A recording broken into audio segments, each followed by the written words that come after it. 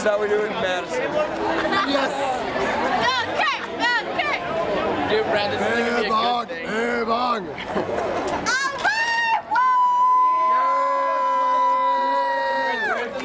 Nice! Well done, sir!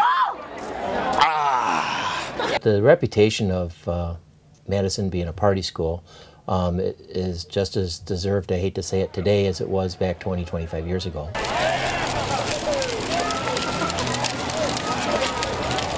And a lot of that stems back to not just the University of Wisconsin-Madison and its reputation, but it really gets more at our culture of alcohol in the state of Wisconsin. Hey, baby, you got to keep going to your miss. Cheers, mate.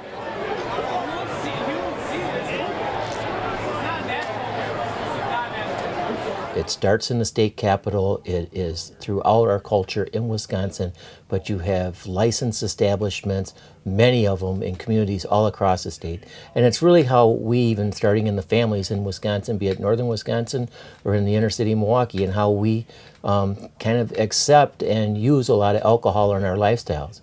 Subsequently, what the Madison Police Department often ends up dealing with is young adults at 18, 19, 20-year-olds, some who started drinking in high school. Now they come here unsupervised away from their families, and they have to learn the trial and error process of growing up in an alcohol where an environment where alcohol is readily available.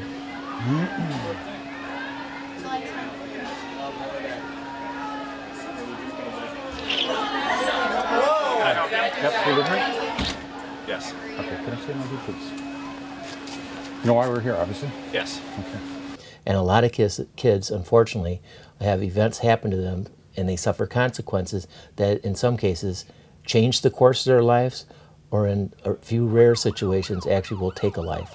I went here because of the prestige and the fact that I had good grades. I want to go to a great college.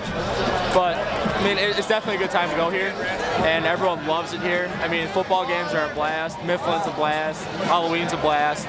But I think that's what sets us apart. I don't think that we drink more than any other school. I just think we have, like, organized drinking events, I guess. It's like a cultural thing, I guess. Like, up in Minneapolis, they don't, like, their parents didn't grow up as drinkers, so their kids aren't huge drinkers. So The Centers for Disease Control says 5 drinks on any occasion would be considered binge drinking. Well, it's pretty typical for a Friday or Saturday night in downtown Madison. 1603. We're in Bill's Key Shop. 2 guys passed out behind the wheel of this car.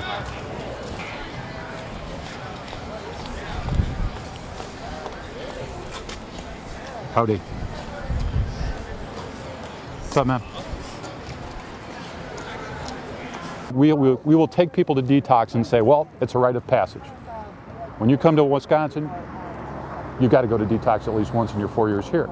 We fill detox every Badger home game. That's 30 beds. We'll probably take 10 or 15 to the hospital. They're too drunk to go to detox. They're worried about them dying. If you were a Mormon, you wouldn't pick to go to school here. Last call for alcohol. If you're upstairs, good luck getting a drink.